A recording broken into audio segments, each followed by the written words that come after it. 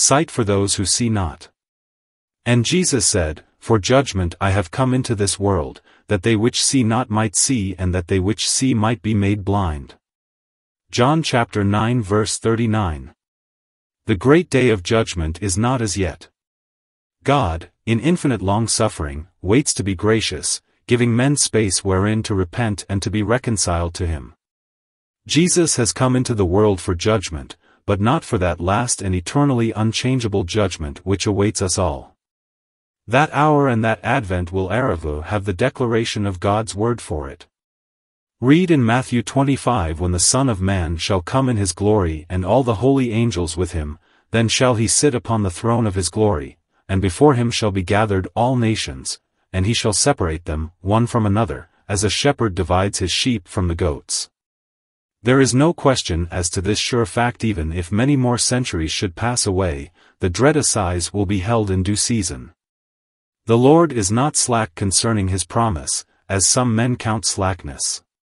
He is full of tenderness and long-suffering and, therefore, He tarries, but the vision will come, it will not tarry.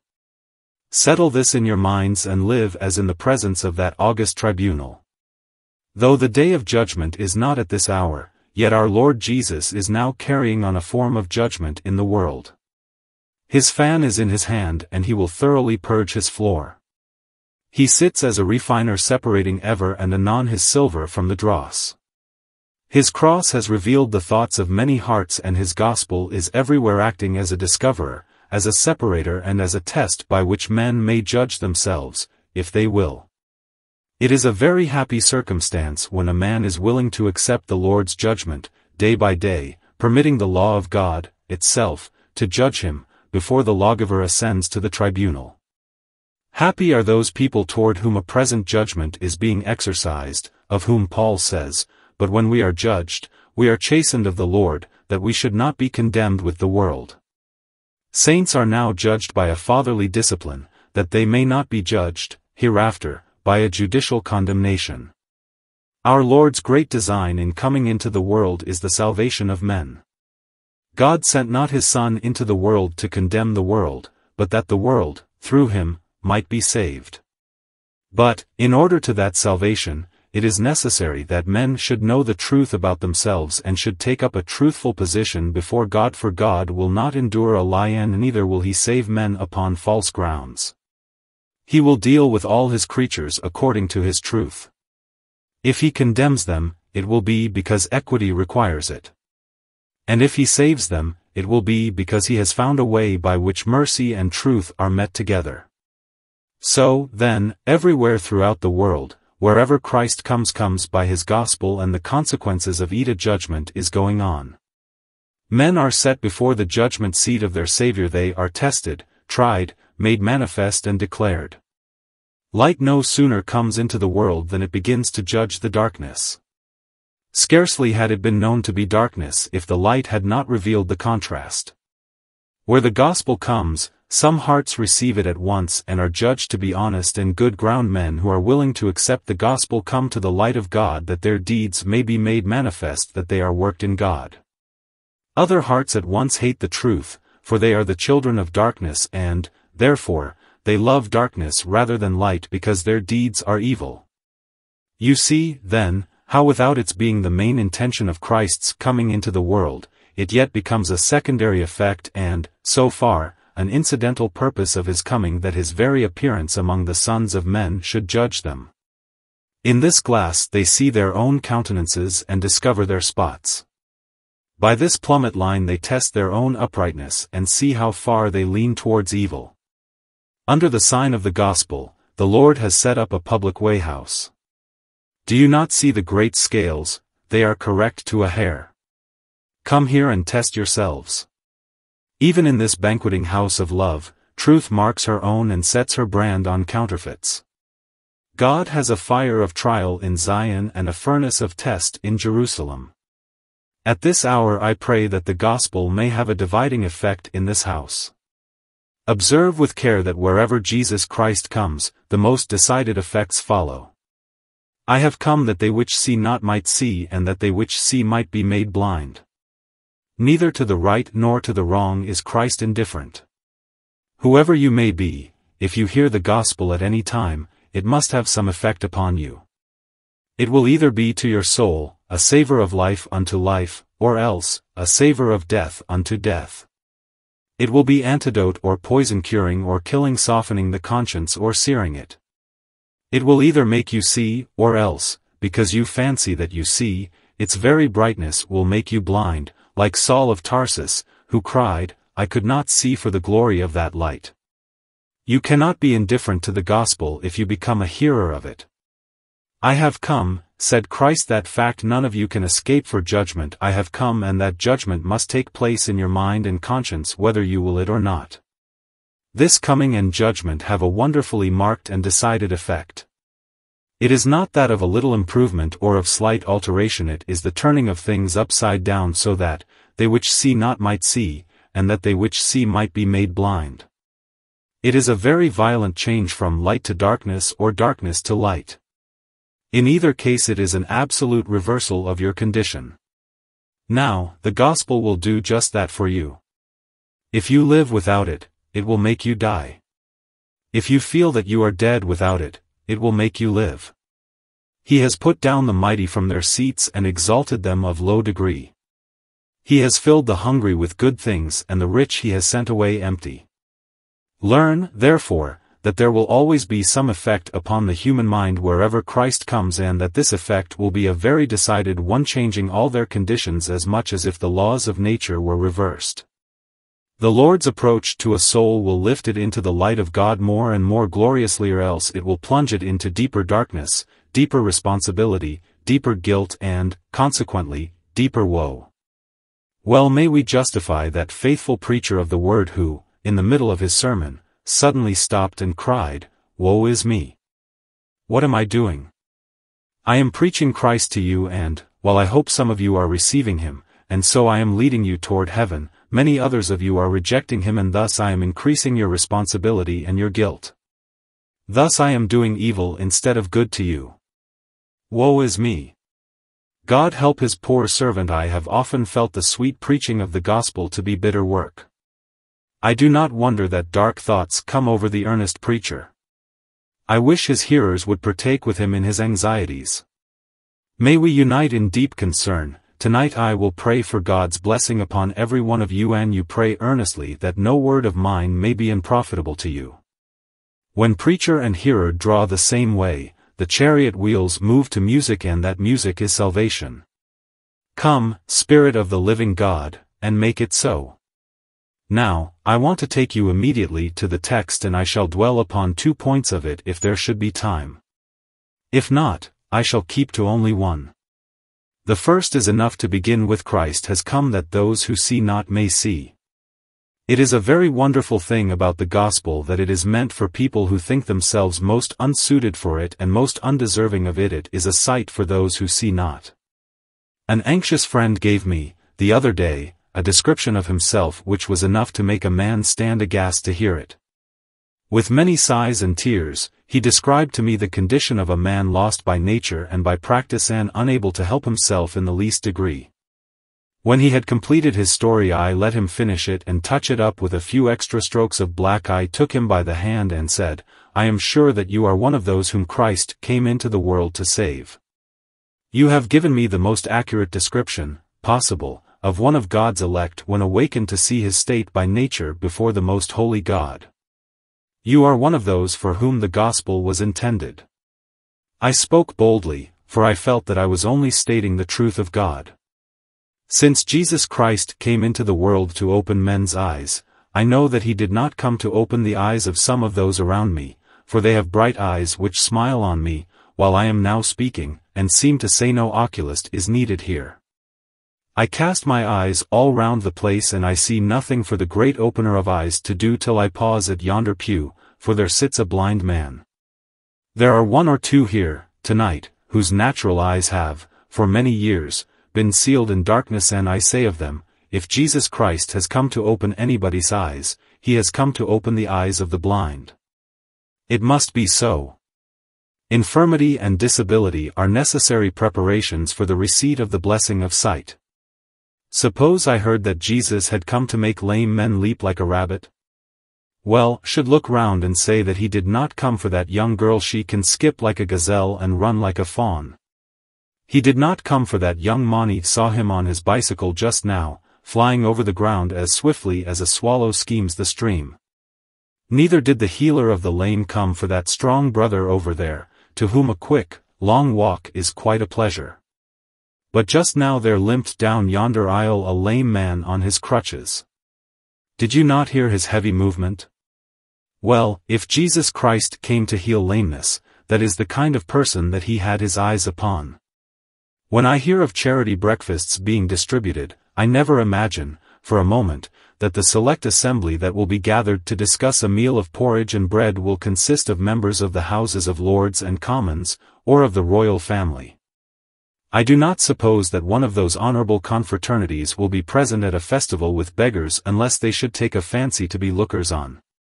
If I went to a charity breakfast and saw some of the peerage there with basins and spoons, instead of stars and garters, would say, "Go away. You are not the people that ought to be here. You have no right at this entertainment. The richer and the more respectable you are, the less right you have to be sitting at a meal that was meant for the poorest of the poor." Now turn the parable around. If you are blinded in your spiritual sight, Christ came to open your eyes. If you are lame so that you cannot run to him, Christ came that he might restore you. If you are as poor as spiritual poverty can make you.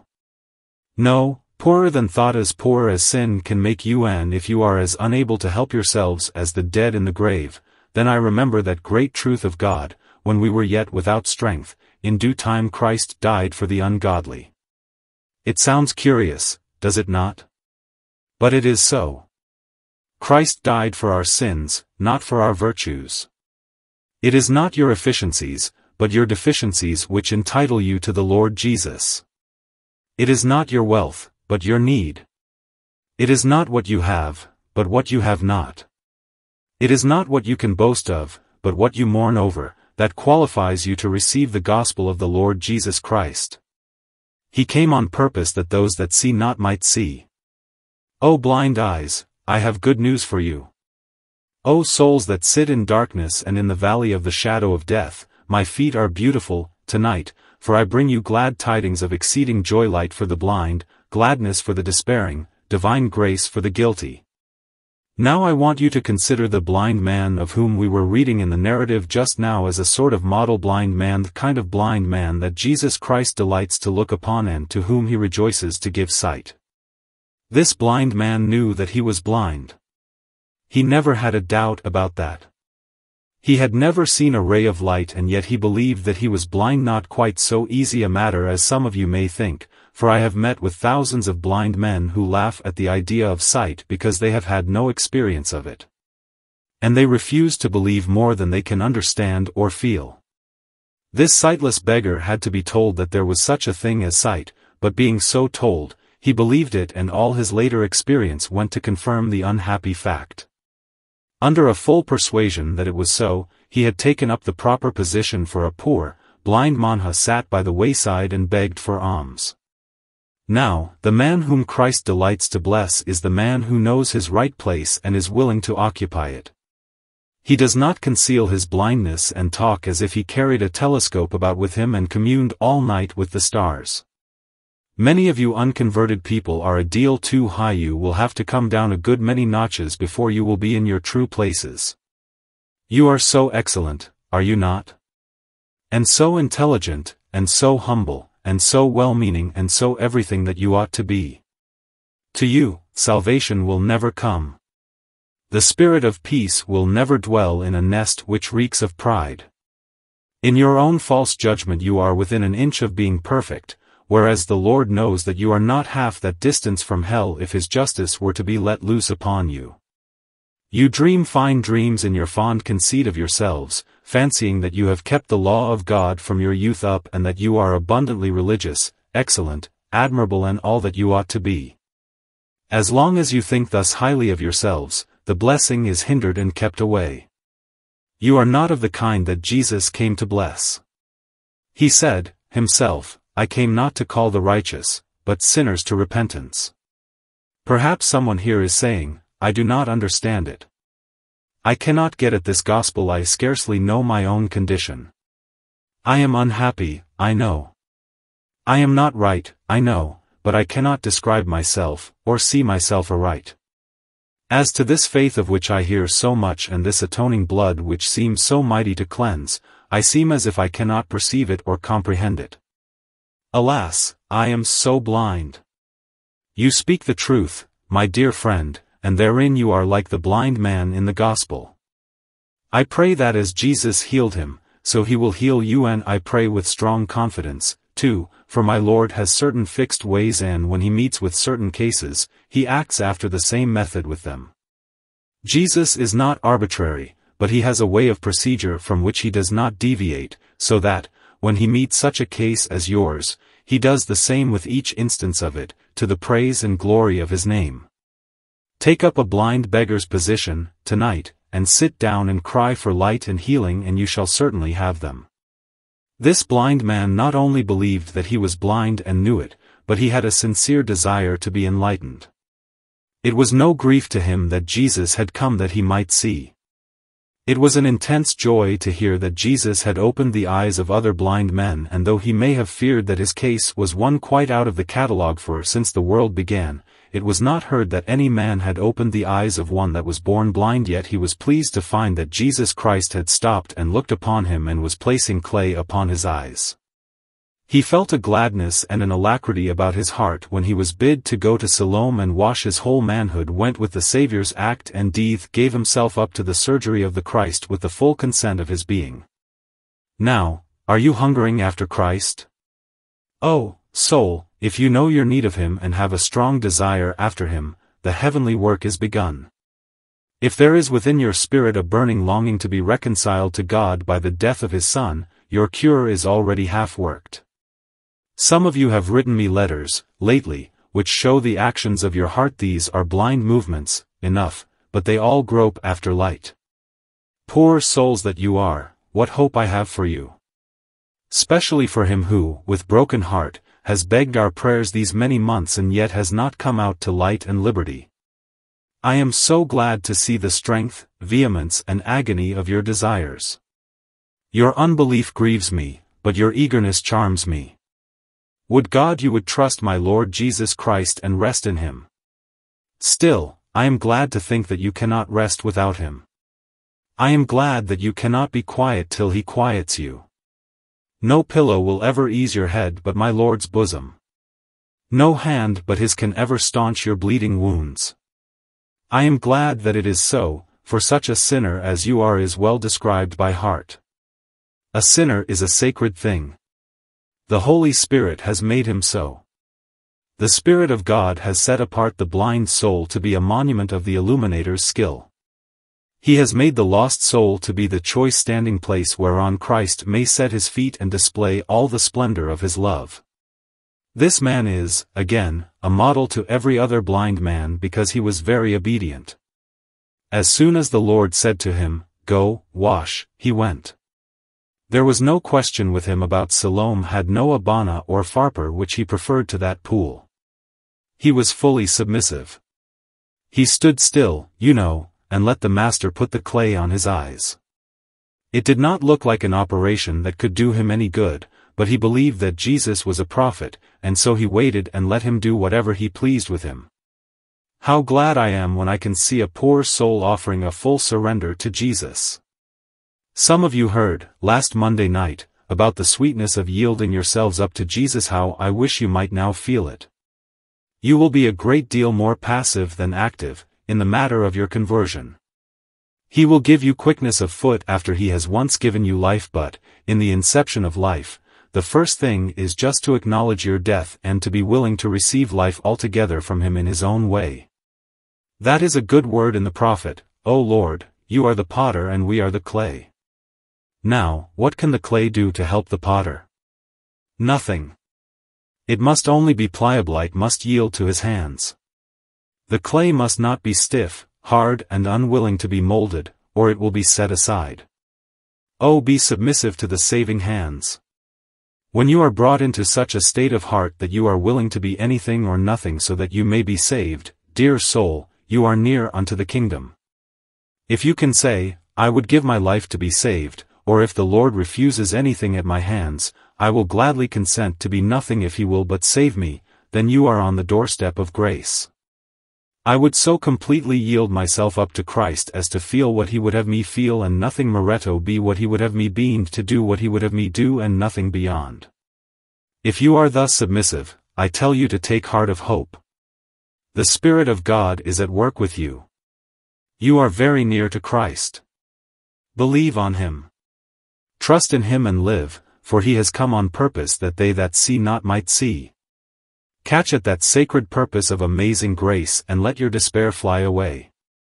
This is our first remark. This blind man becomes our model. And now, notice next that when he sees, this kind of man acknowledges that he does see. He has been so thoroughly convinced of his blindness that, when he gets his sight, he acknowledges it with glad surprise. To him, the newly given light is such a gift that he is overjoyed with it, and gladly cries, Now I see. Some people do not know whether they are converted or not. I hope that they are saved, but such people are not generally of very much use. We have to spend our time and strength in taking care of them, comforting them and enabling them to rise above sheer despair. But the man that has been totally blind and has known it, when he gets sight, he is equally sure that he sees. You cannot make such a man doubt the greatness and truthfulness of the change. He comes out and says, One thing I know, that, whereas I was blind, now I see. I delight in clear, sharp-cut conversions. I do not condemn those dear friends who come into light by slow degrees. Far, far, far from it. I delight in them, too. But still, for usefulness in testimony and for decision of character, there is nothing like a conversion which is like life from the dead and like turning from darkness to light and from the power of Satan unto God. The old-fashioned convert is the man for me. He knows something and holds fast by what he knows. His is experimental knowledge and you cannot beat it out of him.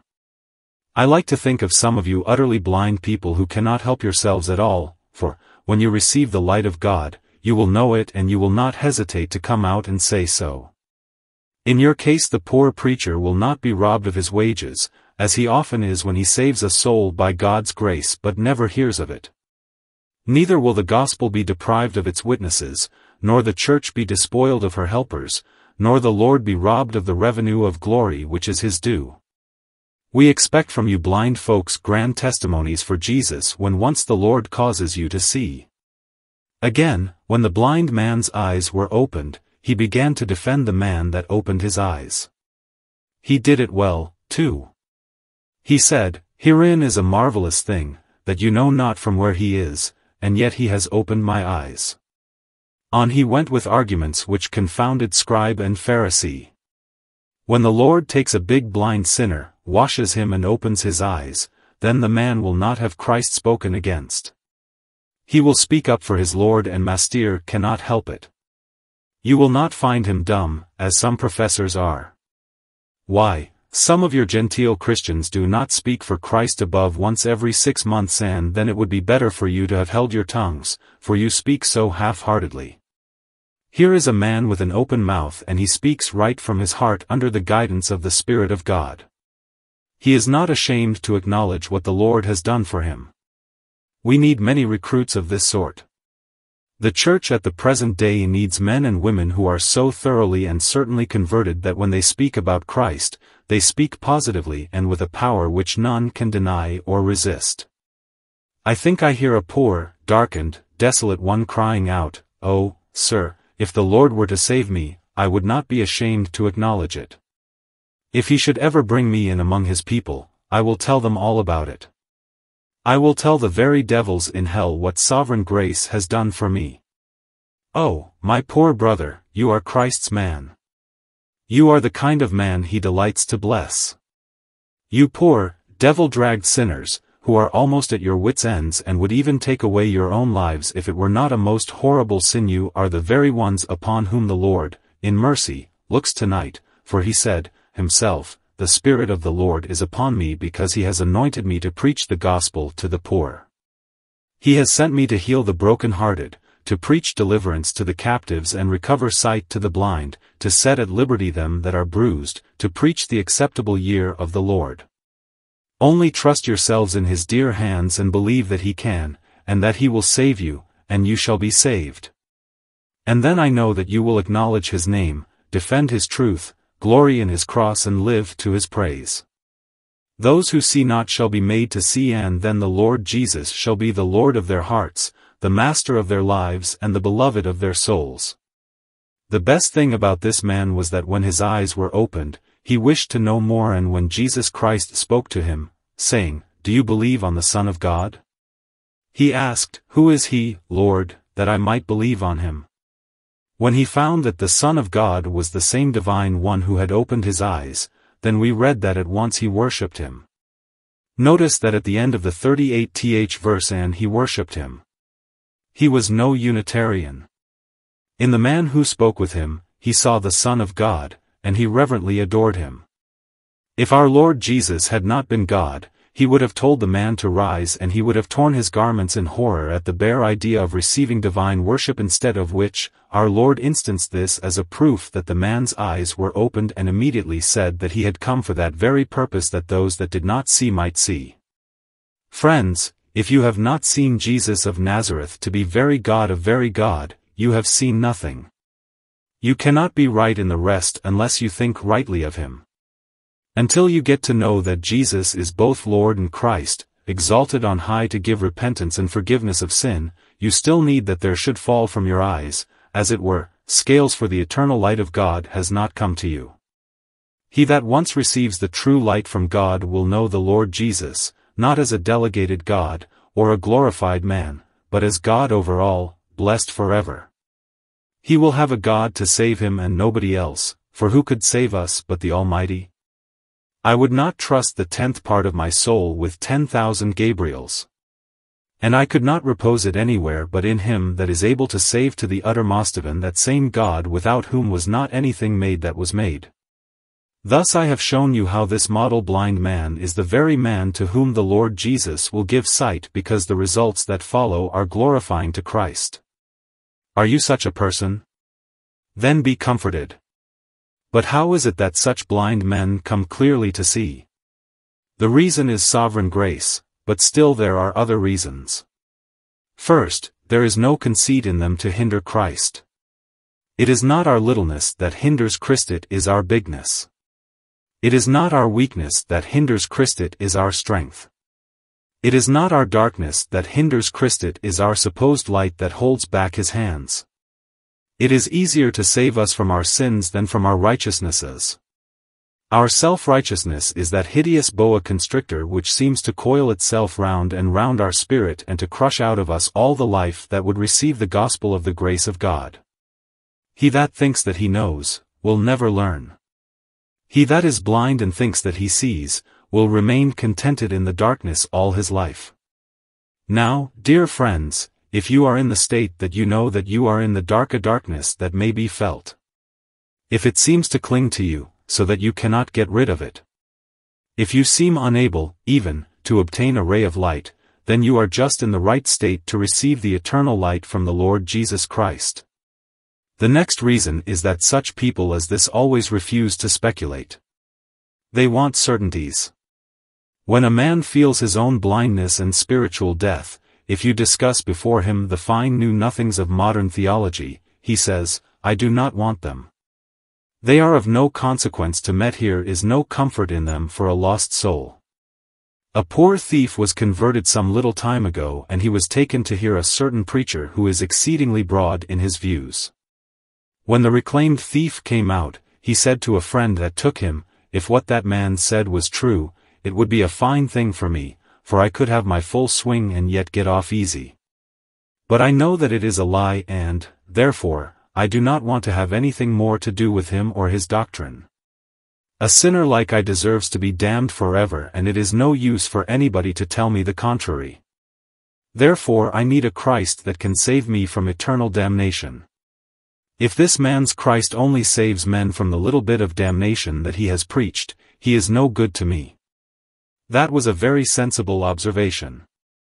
We, also, need a savior from eternal damnation, and we do not care for those little saviors from a little hell which are nowadays so much cried up. We have a lot of sham sinners about, and we have a number of ministers who preach a sham savior, a sham salvation, and the sham sinners like to have it so. But if Christ once deals with you, pulls you down to the last course and digs your foundations up, then you will want a Christ that will begin with you upon no terms but those of free grace. And you will want a power that will work the whole miracle of salvation for you from beginning to end. If you are, yourselves, utterly without strength, that makes you reachable by the strength of grace. When a man gives up his pretty speculations and just sticks to the old teaching from the divine word, he wants a great Savior to save him from a great hell, for he feels himself to be one who has been a great sinner and greatly deserves the infinite wrath of God. If your salvation should be too big for you, that will be a great deal better than getting one that will be too small for you. But, if you think that the salvation of Jesus is too great for you, it shows that you are not the man for whom it is meant. Our fear is that you are one of those that see but will be made blind. If you feel your blindness and cry out to God about it, you are the man for whom the sight-giving Savior died. Again, people who are thoroughly blind are the kind of people who are glad to lean on God. A man that can see a little does not need to borrow guidance from outside. He says, "No, no. I do not need it." Take a homely illustration from myself. I used to be very backward in using spectacles, for some time, because I could almost see without them, and I did not wish to be an old gentleman too soon. But now that I cannot read my notes at all without wearing spectacles, I put them on without a moment's hesitation, and I do not care whether you think me old or not. So when a man comes to feel thoroughly guilty, he does not mind depending upon God. If you sinners think that you can do a little without God, or can do with just a little help from God, why, then, you will keep away from the Lord Jesus. But when you come to this, I will perish if Christ is not everything to me, then you will have him, for he never refused a soul that came to him in that style. You may have heard the story of the Negro slave and his master who were both under conviction of sin at the same time. Almost the next evening the slave found joy and peace through believing, but his master was months under conviction. So he said to his slave, one day, "Sam, you know we were both pricked to the heart at that meeting, and here are you, rejoicing in Christ, and I am still doubting and despairing. What can be the reason of it?" The slave said, "Why, you see, massa, Jesus Christ come along and bring a fine robe of glorious righteousness, and say to Sambo, 'Here is a robe for you.' I look at myself and see Sam all rags from head to foot, and I take the robe, and puts it on directly, so glad to have it. Jesus say same thing to massa, but massa say, 'My coat is very respectable. I think I can make it last a little longer.' Massa patch up the hole in the elbow and mend the skirt a little, and he go on with it. Massa's coat too good. If his coat were all in rags, like Sam's, he would not wait, but he would, this very day, take the glorious robe of righteousness. That is the whole truth of the matter. Some of you are not poor enough to be made rich by Christ. A man said to me the other day, 'Sir, I despair of myself.' 'Give me your hand,' I said. 'You are on the right road, but I want you to go a little further. I want you to feel that you are too great a fool even to despair of yourself. When you cry, 'I cannot feel my own folly as I should,' then I think your folly will be ended. I like to hear a man cry, 'I feel unhappy because I cannot feel. I am grieved to think that I cannot grieve.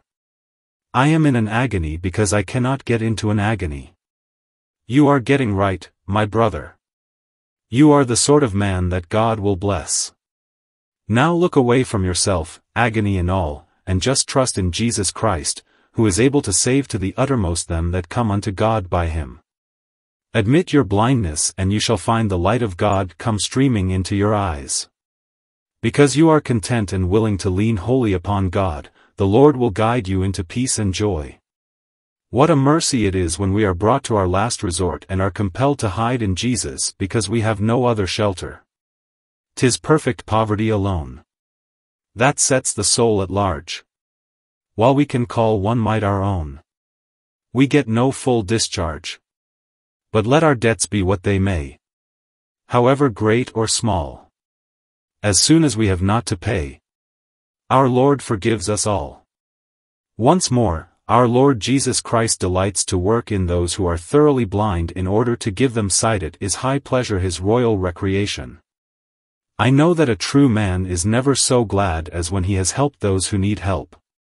The plague and worry of this London life, to some of us, is that so many apply to us for help who ought never to be helped at all except by the policeman and the jailer.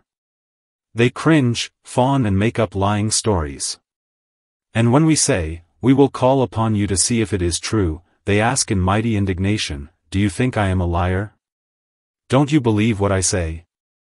I have had to answer, "No, I do not believe a word of it, or you would gladly give your address that we might inquire into your statements." They do not want to be inquired into. That is their horror, for it spoils their game. They want to get money without work, and they thirst for an opportunity to get drunk at other people's expense. A true man does not like to work among cants and cheats of this kind. It makes him sick and angry. Yet many a man has been well pleased to go down to the worst place in horrible London and to do good to those who are really poor and helpless. One does not like giving to impostors, but where there is real need, the generous heart is pleased to afford aid. Now, you poor soul, you are no impostor. Yours is real need. You can say, "A poor beggar? Ah, that I am. Does the Lord want to inquire about me? Search me, O Lord. Try me and know my heart. I know that you will see no righteousness in me. There is nothing in me upon which I can depend. I am, indeed, a helpless miserable wretch unless your infinite mercy comes to me." Jesus Christ rejoices to work among such as you are. He likes blessing the truly needy. What a joy there is in that great heart of his when he can save souls on the borders of hell, when he can stretch out his hand and snatch them like brands from the fire. He knows that you will love him as much as that woman did who had much forgiven and, therefore, stood and washed his feet with her tears and wiped them with the hairs of her head. He takes delight in you that cannot take any delight in yourselves. To you that are dried up and barren, he will bring living water. He will open rivers in high places for the thirsty ones and fountains in the midst of the desert for them that faint. I have felt a wonderful satisfaction in feeding a poor half-starved dog that had no master and nothing to eat. How he has looked up with pleasure in my face when he has been fed to the full. Depend upon it, the Lord Jesus Christ will take delight in feeding a poor hungry sinner. You feel like a poor dog, do you not? Then Jesus cares for you. He does not care about kings and princes and those great people whose grandeur dazzles beholders, but he cares about poor sinners. If you are nothing, Christ loves you and he will be everything to you. If you will but come to him, just as you are, with no plea of any kind except your urgent need and your dread of the wrath of God, you may come and be sure of a welcome. One said to me this week, "I am afraid to come to God, for I believe that I am only driven to him by the mean motive of fear." "Ah," I replied, "it was the devil who told you that, because in the 11th of Hebrews, among the first of the great heroes of faith, we read that Noah, being moved with fear, built an ark for the saving of his house. Fear is not a mean motive, it is a very proper motive for a guilty man to feel. Where else can such poor sinners as we are begin, except with selfish fear? Do not judge yourself about that. The prodigal went home because he was hungry, yet his father did not refuse him admittance. As to its being mean to fear, it would be meaner, still, to defy your God. You ought not to say, 'It is too mean a motive.' Why, what but a mean motive can be expected from such a mean wretch as you are? A boy has been rebelling against his father and he has left his home in high passion, swearing that he will never go back. His father sends him a letter, and says, 'Return.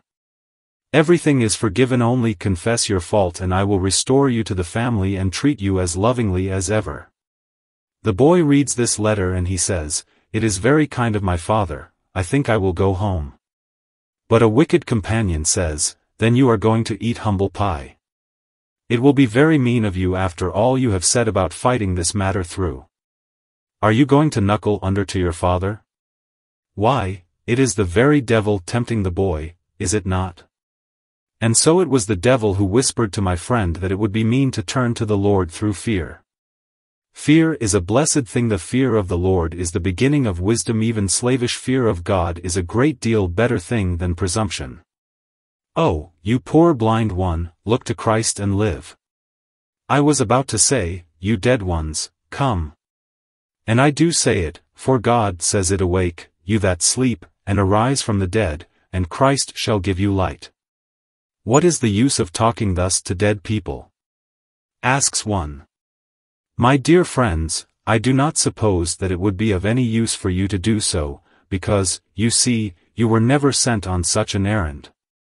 But I am as much sent to preach to the dry bones, tonight, as Ezekiel was when he stood in the valley and said, You dry bones, hear the word of the Lord. In the name of the eternal God, I say, you guilty sinners, fly to Christ, and live. Come along with you, you who are the very worst in your own esteem, you who are all but in hell. The Lord says, Look unto me and be you saved, all the ends of the earth, for I am God, and there is none else. He will not cast you away, but he will receive you now. God grant that you may come, for Jesus' sake. Amen. Portion of Scripture read before Sermon John 9. Hymns from our own hymn book 257, 602, 603.